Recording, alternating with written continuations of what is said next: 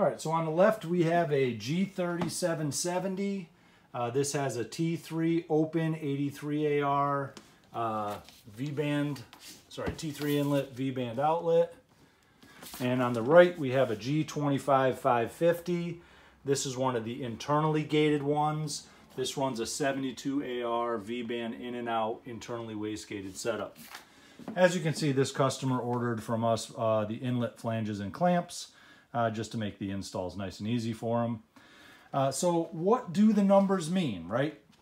So G25, the first two numbers of the G Series Turbo, is going to be the turbine wheel specification. So G25, anything in the G25 family is going to have this same G25 turbine wheel. That turbine wheel has an inducer of 54 mil, so the big side's 54 mil, and the small side is 49 mil. And then the second digits on a G Series are going to be the horsepower rating.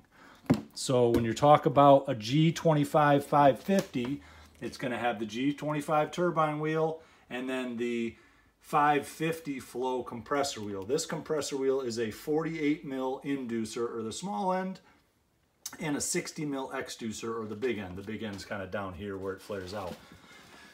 This is basically the new GTX 2860R or Gen 2. So it's basically the same specifications in terms of millimeters, a little differences here and there. They do flow a lot better with the new aerodynamics on the turbine wheel as well. The next turbo, the G3770, this would be the G30 based turbine wheel. So anything G30 will fit all into the same turbine housings.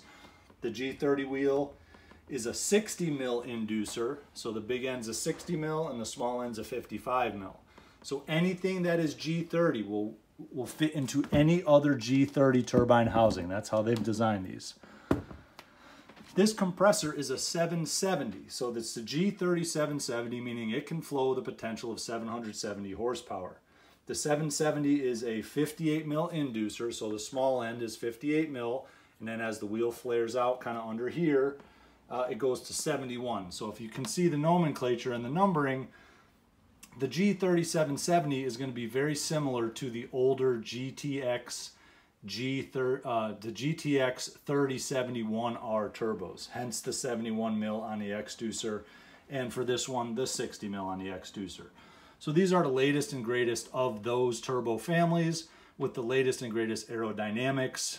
Finally, a brand new designed turbine bearing housing with new ball bearings.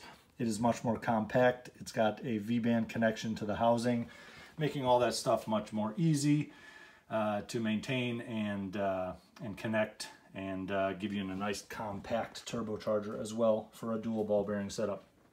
Well, we got pretty much every single one of these that is imaginable on our website in tons of different configurations. We also have the best price out there, so hit us up when you're ready. Thanks for listening. Bye.